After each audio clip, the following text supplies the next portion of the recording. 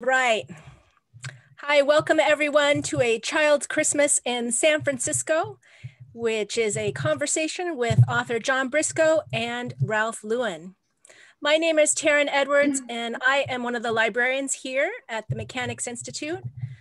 For those of you who are unfamiliar with Mechanics, we are a 166-year-old independent membership organization that houses a wonderful library, the oldest, in fact, designed to serve the public in California. We're also a cultural event center and a world-renowned chess club that is the oldest in the nation. Right now, due to the pandemic, almost all of our activities are virtual, but I encourage you to consider becoming a member with us. It's only $120 a year, and with that, you help support our continued contribution to the literary and cultural world of the San Francisco Bay Area. I'd like to introduce our Chief Executive Officer, Kimberly Scrofano. She joined the Institute in July of 2019, and thanks, Kimberly, for hosting with me tonight.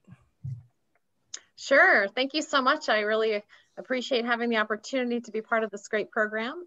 Just want to welcome all of our guests and presenters, and I'm sure both of these distinguished folks need no introduction, but I will try my best to do them justice.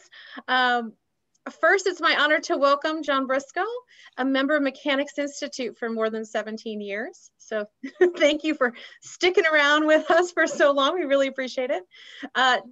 John is a poet, an author, and an attorney, and he's also co-owner of Sam's Grill, the 5th oldest restaurant in the United States.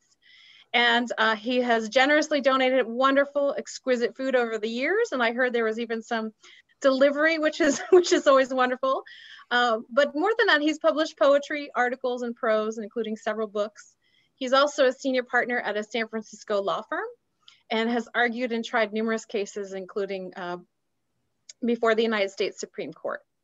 He's also served as special advisor to the United Nations and is a distinguished fellow at the University of California, Berkeley. John has also served on the advisory board of the creative writing MFA program at St. Mary's College in California, and he sits on the board of several historical societies and other organizations as well. And joining John in conversation about his new book is Ralph Lewin, the previous executive director at Mechanics Institute. And Ralph has been instrumental in helping develop Mechanics Institute's stronger partnerships and enhancing programming while he was here. He also previously served as president and CEO of Cal Humanities, and currently is the executive director and chair of the Peter E. Haas Jr. Family Fund. He's also been on numerous boards focused on cultural and educational endeavors. And he joins John in discussing his new book, picking up a bit on their previous conversation, I believe, where they talked about John's book, Crush, The Triumph of California Wine. And I was just sort of mentioning that I just got a chance to read John's new book as well. And I encourage all of you, if you can, to take a look at it. It was a wonderful read and very beautifully laid out. And now I will turn it over to John and Ralph. Thank you. Oh, thanks very much, Kimberly. Taryn, I just wanted to thank you and your other staff members and the board of Mechanics Institute for inviting me and John to be with you tonight. And also thank the audience, many of whom are members of Mechanics Institute. And if you're not a member, I'd ask you to consider joining. And if you are a member, man, a Mechanics Institute gift membership is just an incredible holiday gift. It's kind of like a badge of honor that people who love San Francisco should wear. So speaking of honor, what a pleasure to be back with you, John, at Mechanics Institute. Virtually, I wish we were there in person, but so it goes. Kimberly talked a little bit about your background. One thing we've talked a little bit about, but I think would be interesting to learn a little bit more about is your childhood. This is A Child's Christmas in San Francisco. What was your childhood like? You grew up in San Francisco, didn't you? Well, much of my childhood was, and thank you, Ralph, and Kimberly and Taryn, I want to thank you both also for this opportunity. I love mechanics. For the folks in the audience, what's behind Ralph is the magnificent library at the Mechanics Institute, which is to be seen and to be lived in if you haven't seen it before. Yes, much of my early childhood was in San Francisco, in North Beach at 630 Lombard Street. And it was a magical city that I fell in love with. Then I was wrested away to have to live with my parents in Stockton. I was living with my grandmother. We boarded with a lady at 630 Lombard Street. And I yearned for the day that I could be free and return to San Francisco. It was a wonderful time. It was magical. I'm not quite old enough to remember the end of World War II, but I remember well the end of the Korean War, and the city was one magnificent party. And everywhere my grandmother and our landlady, Mrs. Giacomazzi, took us, I was the star of the show, and I could never figure that out as a 5-year-old kid, 6-year-old kid, until years later when I realized, all these servicemen who were getting ready to muster out, I'm the son they hadn't seen in 3 years or had never seen. And that's why I was such a star. Anyway, kind of hard not to like San Francisco after a start like that. What was North Beach in particular like in those days? What memories do you have of North Beach as kind of a neighborhood in the city, in the place it held? Very much as it is today, oddly. So many people talk about the great changes that have occurred in San Francisco. But as I walked North Beach, and for 10, 11 years, my office was right at the foot of Telegraph Hill. So North Beach was a quick walk for lunch, and it hasn't changed much. When I was growing up, the boundary between Chinatown and North Beach, Broadway, had been broken. There were a lot of Chinese families in North Beach. And mind you, I'm living with my grandmother, who was an Indian woman from Mexico, and our landlady, who was a Spaniard. Her late husband was Italian. So it wasn't an Italian household, but everybody around was Italian and Chinese. And the Wong family lived in the building at the corner of Mason and Lombard. That'd be the northeast corner. And Mr. Wong had the grocery store was down below, and they lived upstairs. And Eddie was my good buddy. And what was our playground? Well, right across the street's the North Beach playground, and the North Beach branch of the library was right there. So this was the whole world. 2 blocks up was Liguria Bakery with the great Italian breads, and St. Peter and Paul Church, of course, and Fisherman's Wharf, not too far. Was my world. Beautiful. Were you one of those kids that grew up going to the library and kind of having an inkling from an early age that, storytelling, that writing was going to be part of your life from early on? I don't remember that it was the library, but I do remember storytelling, because storytelling was in the family, on both sides of the family, the Irish side as well. And poetry was everywhere. So it was just in me. I can't explain it. Nobody said this is really important. It just was important. And I seemed to apprehend it. Well, you certainly have. I mean, you've been prolific as of late in terms of the writing that you've been doing and the publishing. The last time we were together at Mechanics, we discussed your book, Crush, about the history of the wine industry, which I thought was a wonderful, wonderful book and exploration into that part of California's history. Book prior to Crush, I think, was a poetry, right? That's correct. The book prior to Crush was called The Lost Poems of Chanja. And these are, nobody's listening, right? It's just you and me. So I can give away a secret. It's between us. Okay. The These are translations from ancient Chinese 4,650 years ago, which makes them the oldest known poetry on earth, older than the Epic of Gilgamesh, older than the hymns of Enheduanna, which are about 150 years older. This is from Akkad in what's today Iraq. In truth, I wrote the whole thing. It's a friendly literary hoax, if you will. But it was an attempt to write poetry that you can't write today. There are two types of poetry that are banned by the PC police. If you've noticed, you and I have had some conversations about this. One is light verse. Oh no, that's just off limits. You cannot do that. Poetry is a deadly serious thing. It's about those deep internal thoughts that one has while walking the Irish setter on the college green.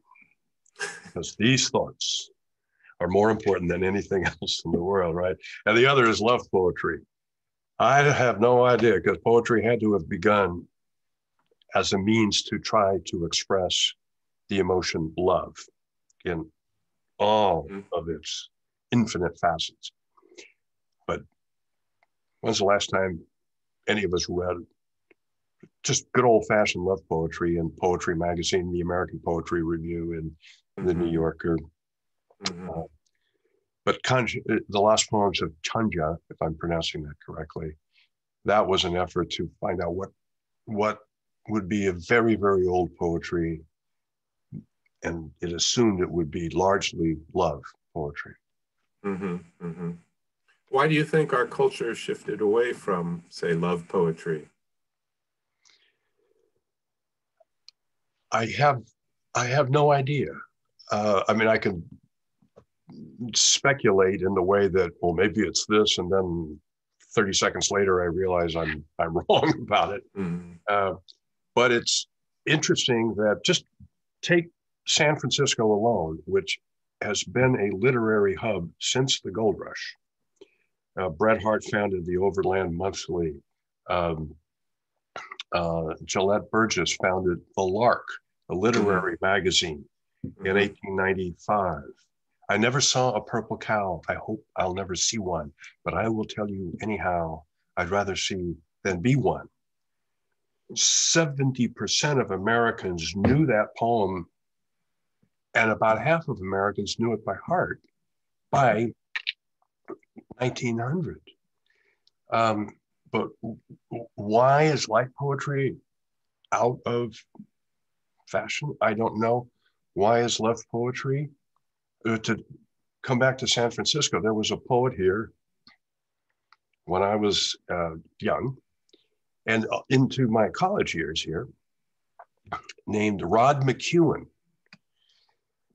And he wrote love poems. And the two titles that come readily to mind are Listen to the Warm and Stanyan Street and Other Sorrows. And these were wildly successful, as I remember. All bookstores carried them. It went into 16th, 18th, 20th printings. The guy made money off this poetry. He also was a musician and a songwriter and so forth. But I remember, my English teachers in college, Rod McEwen, that's not poetry. I don't know what that is, but that's just, but the Academy was trying to diminish this, even though it was so popular. And so if you liked it, you were sneered at by the Academy. And if you wanted to become a sophisticate, you had to get your liking for Rod McEwen's type of poetry out. And maybe the same thing happened with light verse, which, like love poetry, has been around since poetry has been around. Let's turn a little bit to this new book, and I'll hold it up. I hope people can see it. It's kind of fading. Anyway, there it is.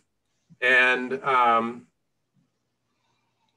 Child's Christmas in San Francisco. And it's chock full of light verse, and it's beautiful. And it's, you've had two heavyweights in the poetry world come out and say really great things about the book. Joe Parisi, the former editor of Poetry Magazine, called it a big-hearted charmer of a book. Robert Hass, the former U.S. Poet Laureate, called it handsome, fiendishly ingenious. And these are wonderful words for this kind of poetry that many are not paying attention to. So you're getting some attention among heavyweights. So that's really wonderful, and they have great things to say. What was the genesis of this book, John? I think maybe the exodus is more important. How do I escape this? But the genesis, Ralph, was nothing more than the same imagination that goes into, a great, not that this is great, but that the same imagination that prompts a sculptor to create something and you're not quite sure what it is, or a painting or what have you. The genesis literally was recalling one day, I think at the office, it was a Tuesday, and I'm walking through the office and somebody said, "Happy Tuesday." And I turned to the person and I growled, this is a much younger person, and I growled, "Tuesday is Red's Tamale Day." And that person just looked at me shocked. Like, "What did you say?"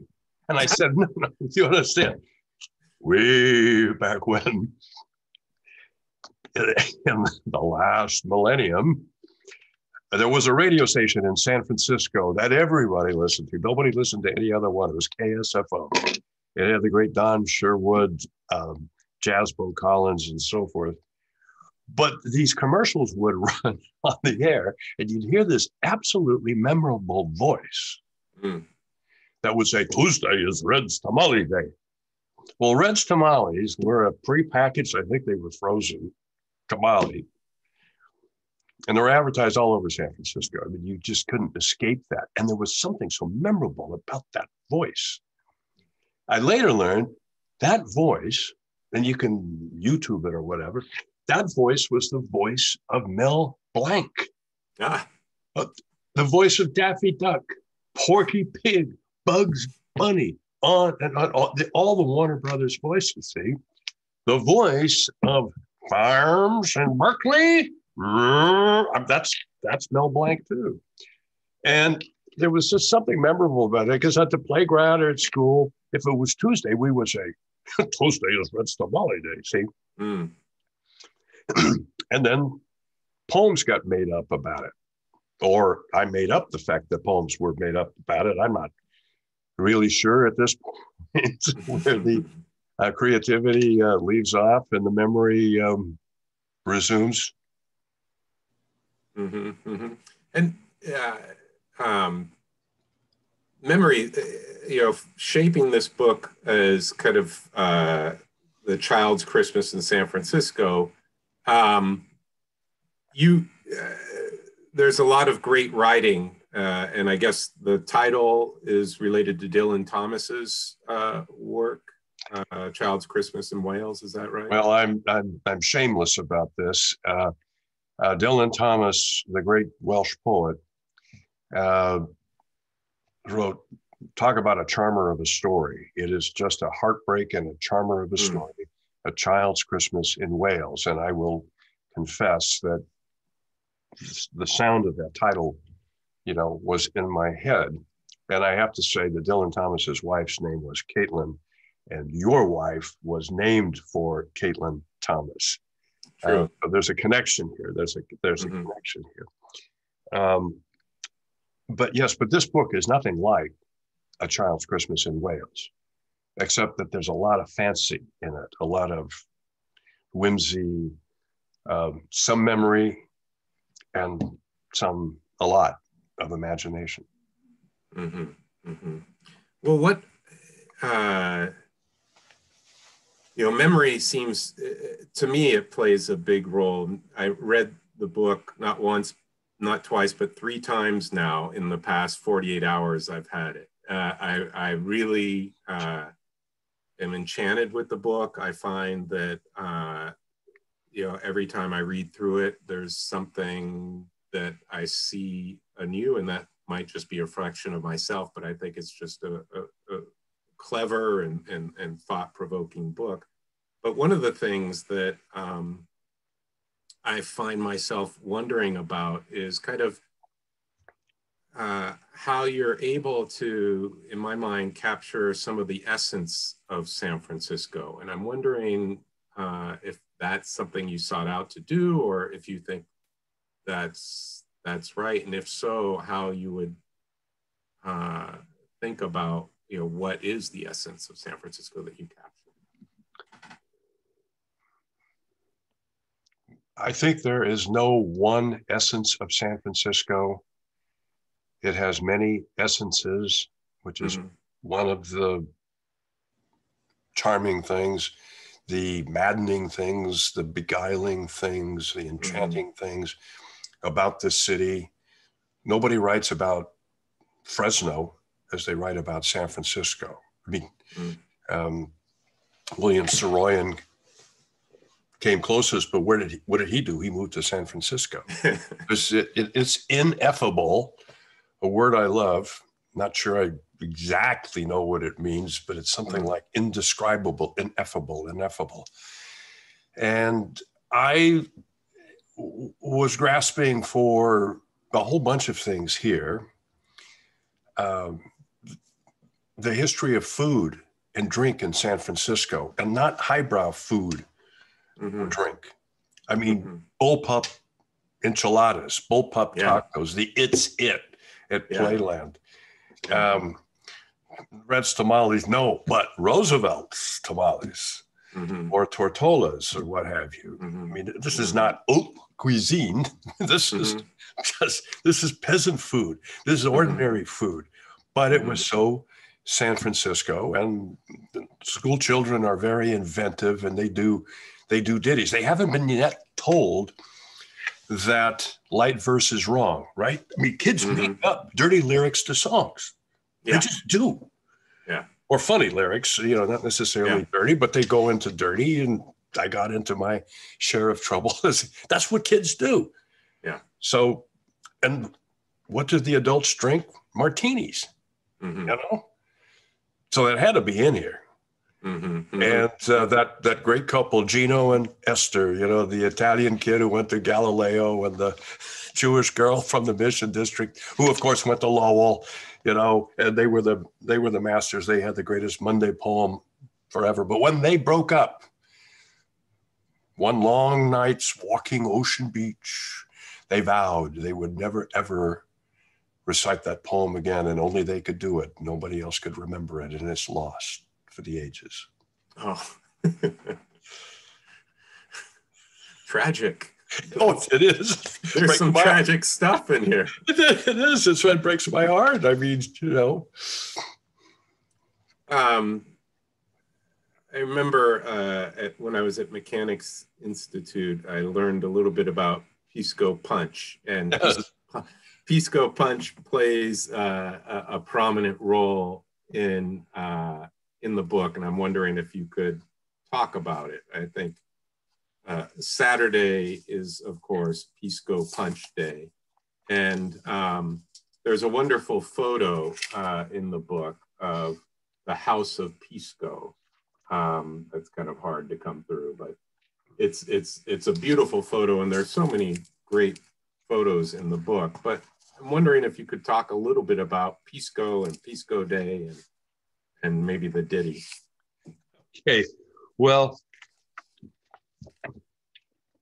Pisco finds its way. Pisco is a Peruvian brandy.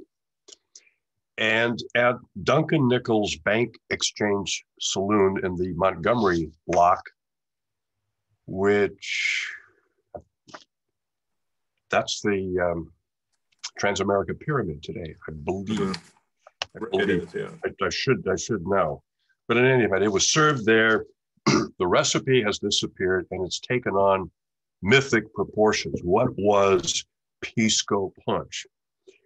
And there are so many marvels. I had to actually cut a lot of historical references to pisco punch.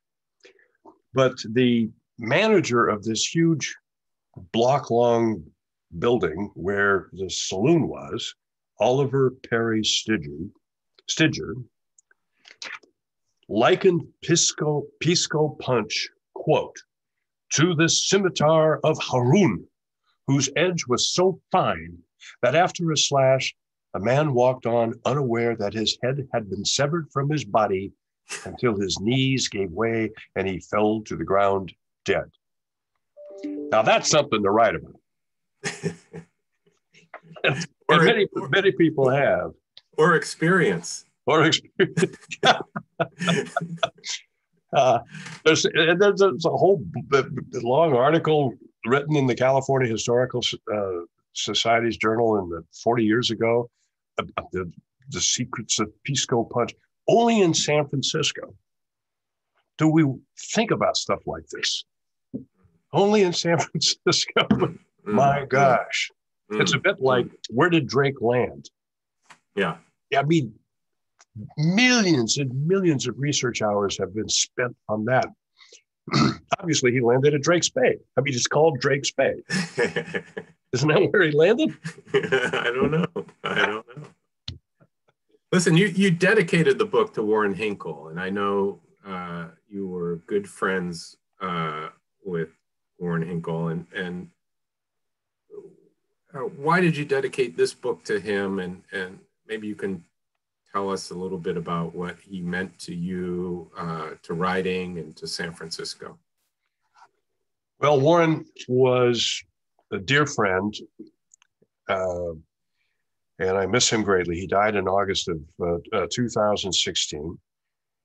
He was ahead of me at college. He went to USF, the University of San Francisco, as distinguished from the University of South Florida. I was appalled to learn that some other upstart school had the same initials. And he was legendary. He took the little college newspaper there and made it one of the finest instruments of journalism in the world. The USF Foghorn became famous. He was a phenomenal writer. He had gone to Reardon High School. When he was a senior and the editor of the Foghorn, senior, maybe junior, a young freshman from St. Ignatius, well, from an orphanage, who then got into St. Ignatius, is at USF and comes in and he wants to be a reporter for the Foghorn. So he has to interview with Warren Hinkle, the great one. And this fella, bow tie, sport coat, he shows some writing samples to Hinkle. And Hinkle says, after about 20 minutes of this, he said, well, it's 11:30. You've passed the office portion of the interview. Now it's off for the remainder of it. Well, what's that? Asked the young student. We're hitting the bars in North Beach. The young student was Kevin Starr. Those two became the closest of friends. The greatest historian of California ever, Kevin, and the wildest writer since when? We've had a lot of wild writers in California, in San Francisco. Warren went on to a great career. Hunter S. Thompson, we wouldn't know of Hunter S. Thompson if it weren't for Warren. He was a discoverer of talent. He assigned Hunter S. Thompson to cover the 1970 Kentucky Derby.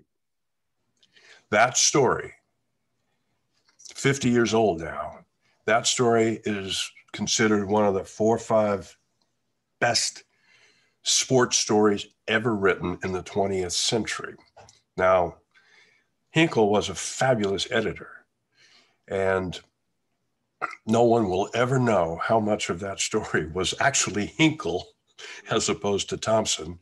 And ESPN has an interview with Warren maybe 10 years before his death about wresting that story out of Thompson, getting it, okay, forcing him to write. They kidnapped him in a hotel room in New York, and it's a fabulous story. But Hinkle valued writing, valued good writing, valued writing for a purpose, and valued writing really well for fun. And I admired him so much for all of this. Martini Monday, the story that's there is in large part, lifted from an essay that he asked me to write a number of years ago. Typical Hinkle, called me up. John, it's what? I need you to do me a favor. And I said, oh, no, you haven't gotten behind the wheel of a car, have you? He was known to have a drink or two. Yeah. No, I want you to write me a story. And it was the story of the true story of the birth of the martini. Then I thought, okay, I've got 3 or 4 months. He said, no, I need it Friday. I said, this is Wednesday. And I did it. It was great fun. So the story there in the book is 99% historical fact and 1% BS. Nice. we'll leave the readers to guess which 1% is the BS. So just staying with the Hinkle connection, this is published by Last Gasp Press, which is a wonderful San Francisco house, publishers of the weird and wonderful. How did you get connected with Last Gasp, and how did you decide that they were a good fit for this book? Well, as to your last question, it might be turned the other way around. How did they decide that this book would be a good fit for their esteemed publishing house? But Ron Turner founded Last Gasp 50 years ago this year. His son Colin is doing a lot of the heavy lifting today, and they're friends. Ron was a great friend of Warren Hinkle's, and of the whole writing and publishing community in San Francisco. He's a marvelous, warm-hearted fella. And I can't quite remember. I mean, when he asked, when we got serious about this, he said, what genre is this manuscript of yours? And I said, well, it has no known genre. I don't know. It's not, anyway, you look at all these pigeonholes, and I can't fit this thing into any one. Yeah. Well, how would you describe it? I said, it's a nostalgia for a time that never was, probably. But we talked about it, and they publish a lot of weird stuff. The comics are classic. I mean, they're one of the great publishers in the world in that field. But they also published Hinkle's posthumous "Who Killed Hunter S. Thompson?" ? I mean, what a provocative title, because you don't have to look far. Hunter S. Thompson killed himself. But the mere posing of the question asks so many things. This book is a 250, 60 page introduction by Warren about his good friend Hunter S. Thompson, and then essays from 30, 40 other people about Thompson, including then Governor Jerry Brown. And it's a absolutely astounding exploration of a literary phenomenon. It's not just Thompson; it's also Hinkle and the whole circle that is all gone now. So I feel very honored to have this book brought out by Last Gasp, particularly in light of not only their 50 years, but that particular book, Who Killed Hunter S. Thompson? Well, it seems like a perfect marriage, and I think, not only is the writing, it's really poignant, provocative, filled with feeling, but I think it's also a beautiful book in the way it's laid out. And I think the images that were selected are amazing. Can you talk a little bit about some of those images? Yes, and I have to doff my hat to my editor and the designer, Tom Christensen, who I hope is listening. Tom is a remarkable fellow. We've been friends for 6 or 7 years. He edited and designed The Lost Poems of Chancha for me. Tom has a PhD in comparative lit, as I remember, from the University of Wisconsin. So, I mean, he's deeply into literature. He was the #2 person at North Point Press, ran Mercury House for 10 years, and then for 17 years was the publications director at the Asian Art Museum in San Francisco. So think of all those magnificent coffee table books and whatnot. But he's also a translator of poetry, of latter 20th century Spanish poetry. And if you liked Laura Esquivel's Like Water for Chocolate, you can thank Tom. He's the translator of that. Oh, beautiful. But he read the manuscript and he asked if he could do the design working with Last Gasp.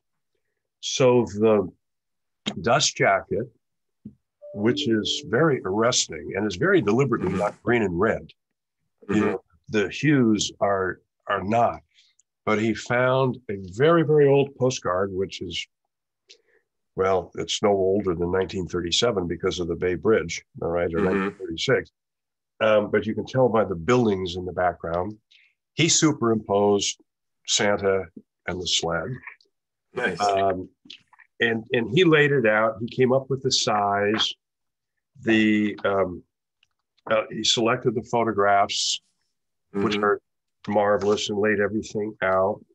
I should give a shout out to Boudin Bakery because Wednesday is sourdough day, and that's Papa Stefano Giraldo on page 12 that Boudin allowed. You know, so that's a real, you know, Papa Stefano was the head baker at Boudin Bakery, and that's him with those loaves. So well, you got just some amazing characters in here.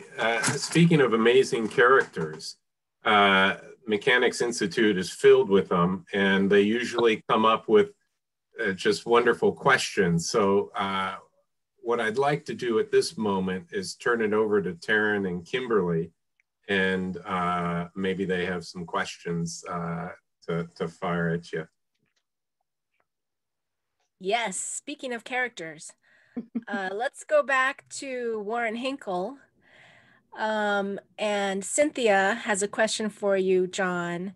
How were you able to beat Warren Hinkle from being the first to write A Child's Christmas in San Francisco? Did you have a conversation about these poems?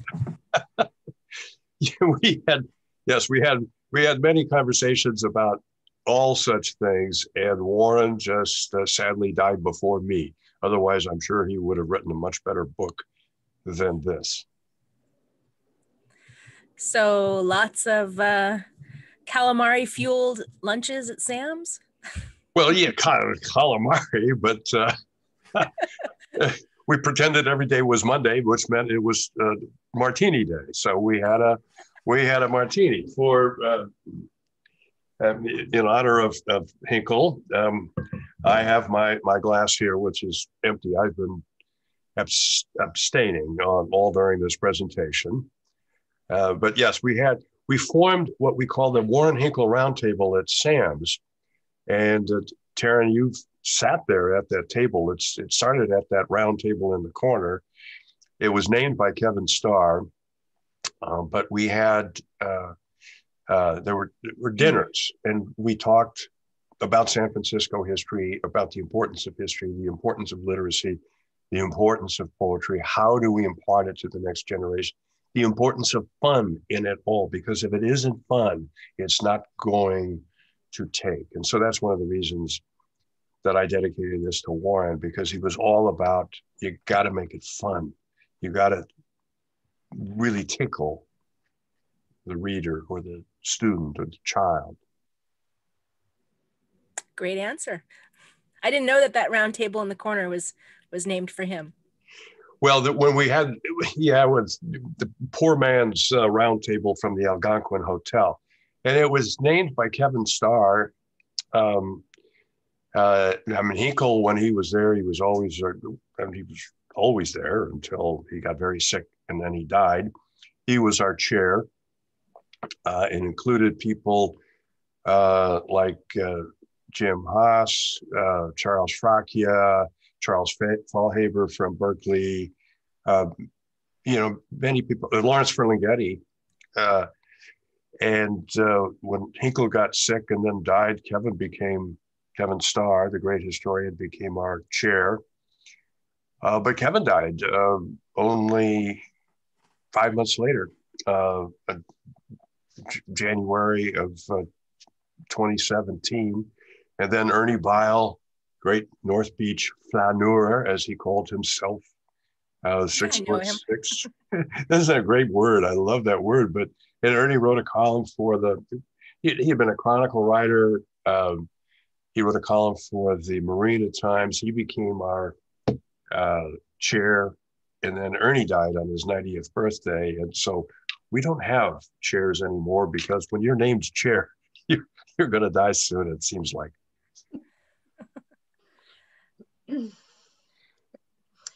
So there was another question from Cynthia Murray, and it just said, what was your favorite Christmas poem as a child, John?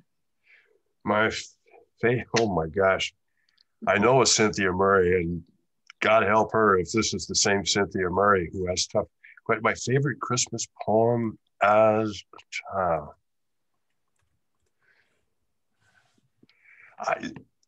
I'm not sure I had one. That's a very disappointing answer to me, especially, but none pops into my head. Now, John, what are you doing to make sure that that the literary and historical traditions of San Francisco carry on, other than writing books and maybe hosting lunches at Sam's? Well, as you know, I like to support the Mechanics Institute and all that it does to support the literary institutions. And at the San Francisco Historical Society, where I'm lucky enough to be the president now. When we reopen, we have this marvelous museum at 608 Commercial Street, where we've already had literary events until we only got the museum last August. But how can we do it? Incidentally, that museum, that building, 608 Commercial Street, that was the first mint west of the Mississippi. It became a United States mint. And Bret Hart was hired, I believe, as the superintendent of the mint with a nice budget. What did Bret Hart do as the superintendent of the mint? He founded the Overland Monthly, a fabulous literary magazine right there. I think he spent all his time on that. You look at volume 1, 1868, I want to say, the year before the Transcontinental Railroad was completed. And you read, he has poems by Ina Coolbrith. She was the first poet laureate of California. A guy named Mark Twain writes all of these stories, the celebrated jumping frog of Calaveras County. Bret Hart, The Luck of Roaring Camp, and so many other great West Coast writers found it right there. All people who came from someplace else. They weren't native San Franciscans because they were the Olones, and they actually weren't welcomed into this new society that had come here. But I hope to do my part in the remainder of my life to foster a love and enjoyment of literature. Doing great so far, providing your own. Thank you. Thank you. There's another question. So what do you view as the most magical place in San Francisco during the Christmas season?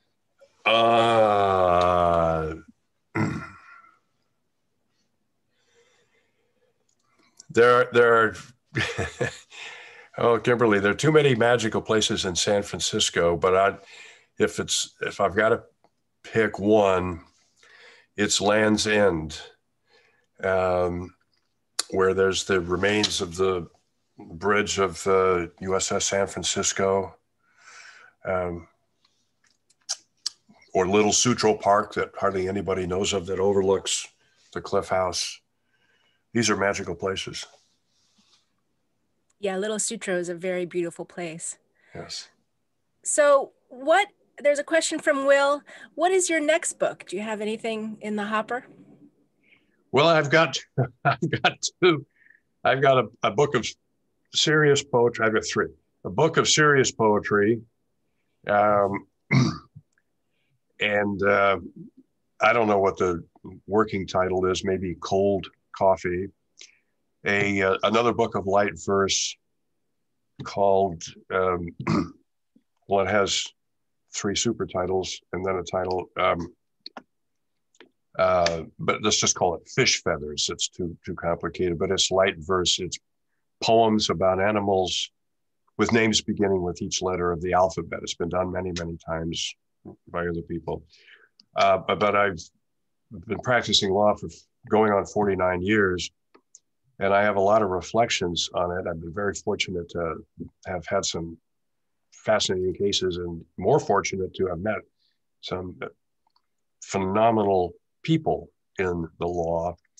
And so I'm working on a book tentatively titled Paper Lawyer, Confessions of a Practicer of the Dark Arts of Law. Sounds like you need to wear a robe with that. Yes. I was curious. I noticed, reading the book, which was great. You did it by each day, and I, started on a Tuesday, which I thought was really unique.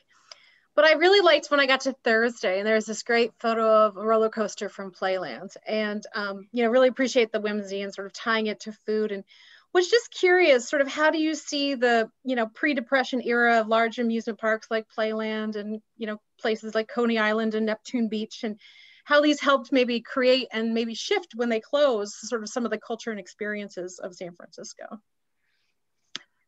That's a phenomenal question, Kimberly, and I don't have a ready answer to it. Your answer assumes that there was a cultural shift, and I agree with that. I feel that there was. Yeah. I remember when Playland closed. I remember when the fire destroyed Sutro Baths. Mm-hmm.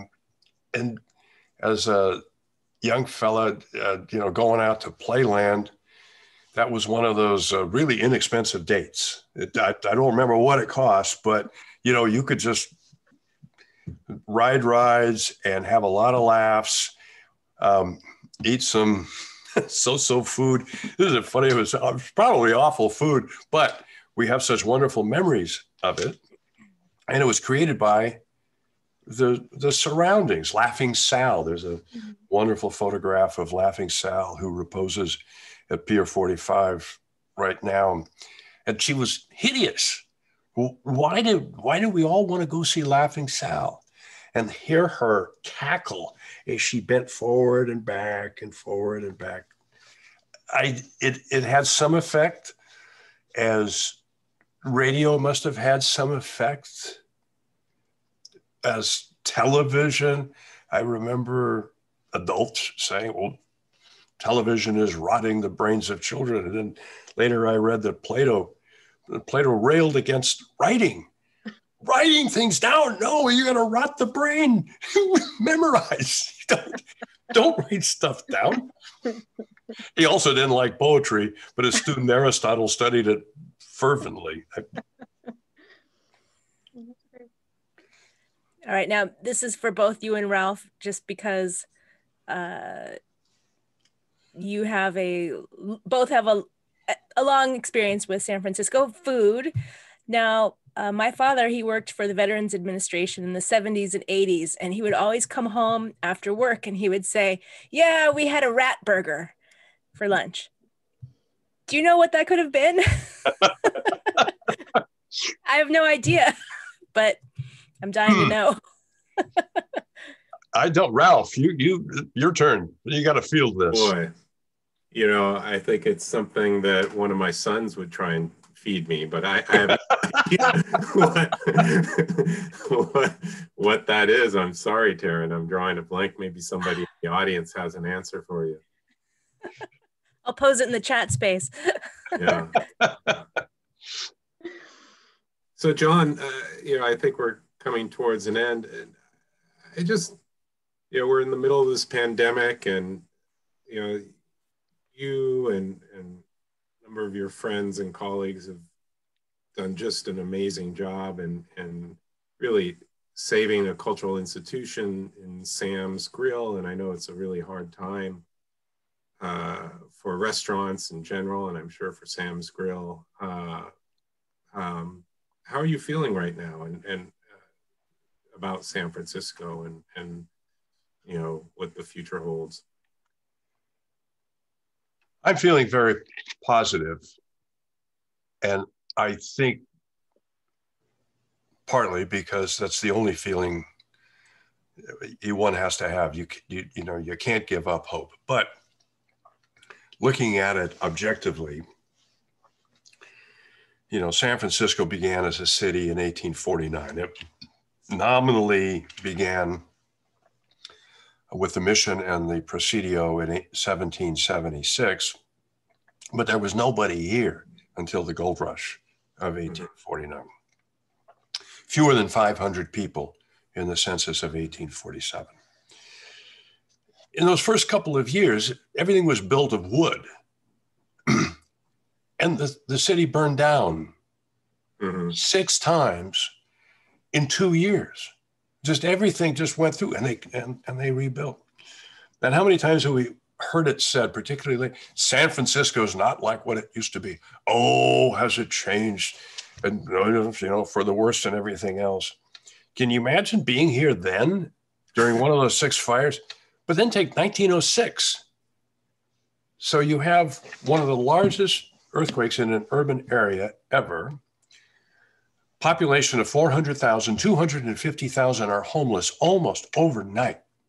250,000. We got 8,000 homeless in San Francisco today, and that's a crisis. Well, no, wait. We had 250,000 homeless before. We figured out what to do about it. I have no idea how the city is going to climb out. Even more recently, when organizations like the Mechanics Institute, like the San Francisco Historical Society, relied upon great corporate benefactors such as Chevron, Bank of America, right? They leave San Francisco.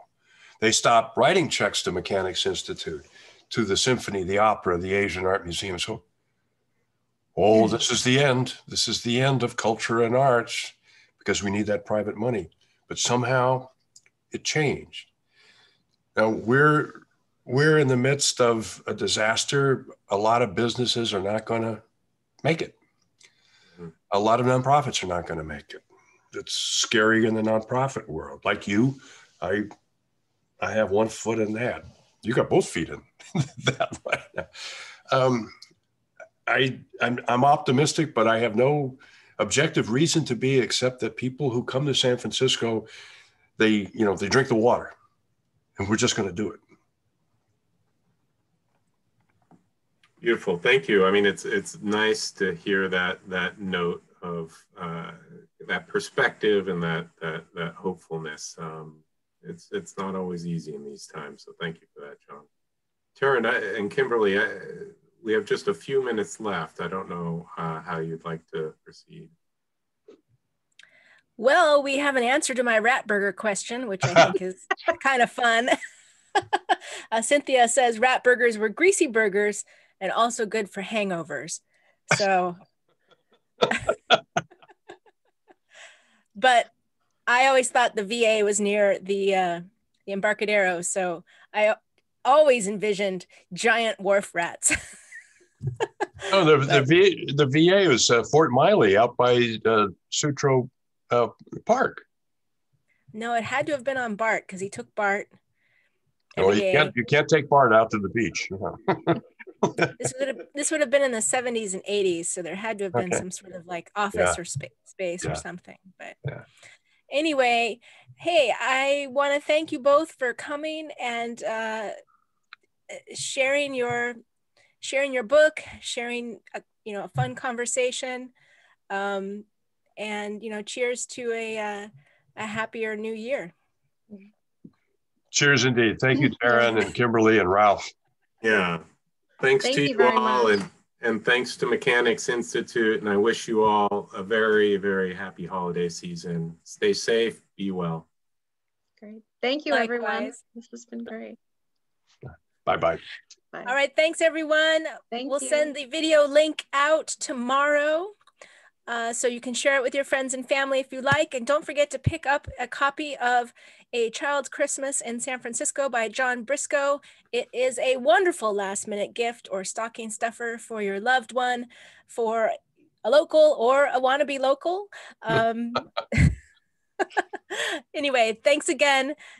Have a nice evening. Thank you. Thanks, Taryn. Bye. Bye.